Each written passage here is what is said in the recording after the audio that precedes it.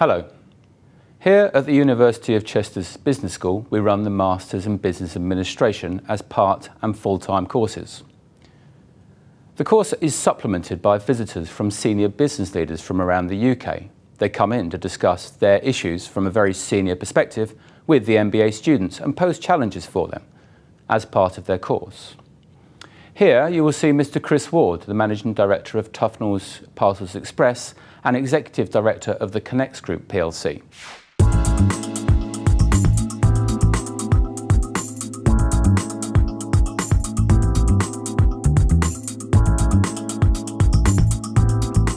Here today to share with you my experiences over the last year, and I'll be particularly focusing on mergers and acquisitions and the first year of life after a major acquisition. I've been in retail and consumer for 22 years. I've been working for some big household brands like Marks & Spencer, B&Q, Boots and Accenture, and I've been with Tuffnells a year to the day.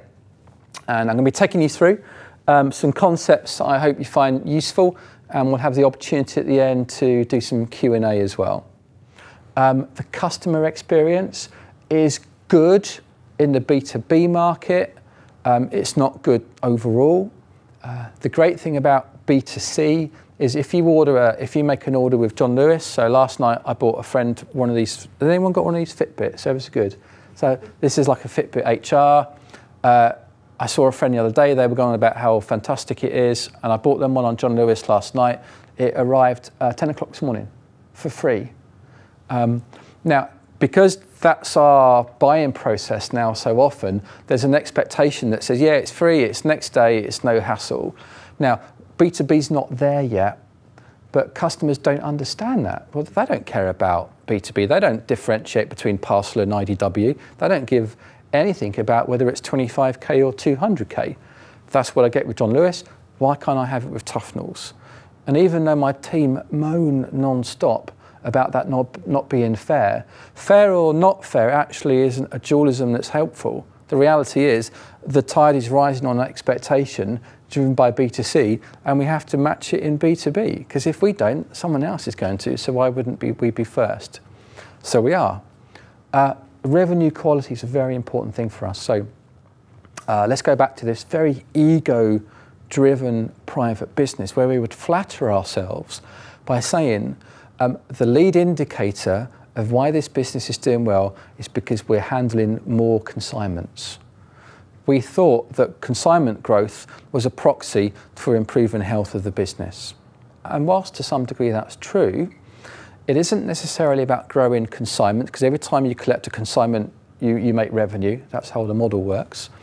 But the reality is, we're a network that's quite close to capacity.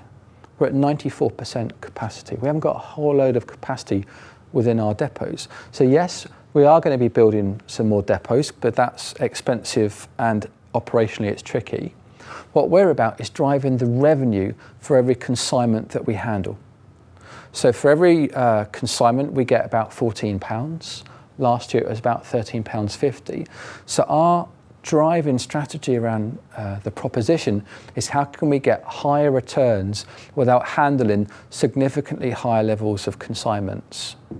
So the next time you see a set of results that comes out from a parcel carrier that says, ha, we've had a great year, we've done 9% extra consignments, I would then look at the next level of detail that says, well, but what was your return for those incremental consignments? Because when you're as close to capacity as we are, it's about the return, not the volume.